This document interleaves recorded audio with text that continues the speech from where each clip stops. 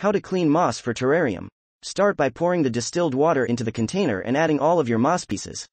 Squeeze them under the water, taking time to swirl them around. You want to clean off as much dirt and debris as possible.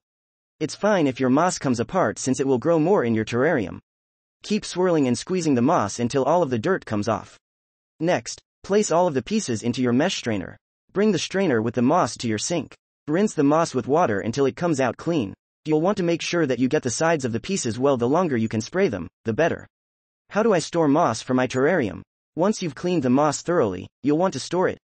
You should store the plant for several days before adding it to a terrarium. If there were any hidden pests that you missed, they would die at that time. Why should I quarantine moss? You should always quarantine moss before planting it in a terrarium. Otherwise, you risk introducing bugs, diseases, or mold to the environment you've created.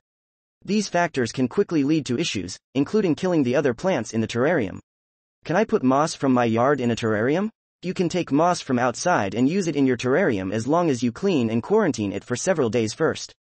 You should never take outdoor moss, then immediately place it in your tank.